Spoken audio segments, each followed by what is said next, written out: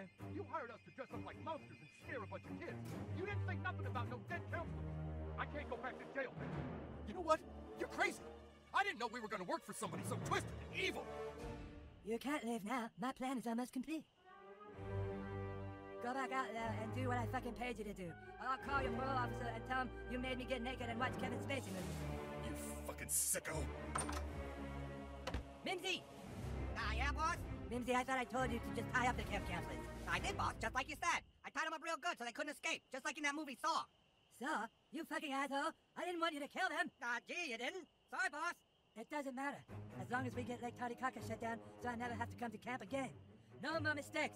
And make sure that asshole Jimmy doesn't screw things up. Okay, boss. I hid the boathouse key right here in the cabin. No one's ever gonna find that last counselor. They better not, Minzy! Meet me at the docks by the canoes later. We have one more loose end to tie up, then camp will be over for good.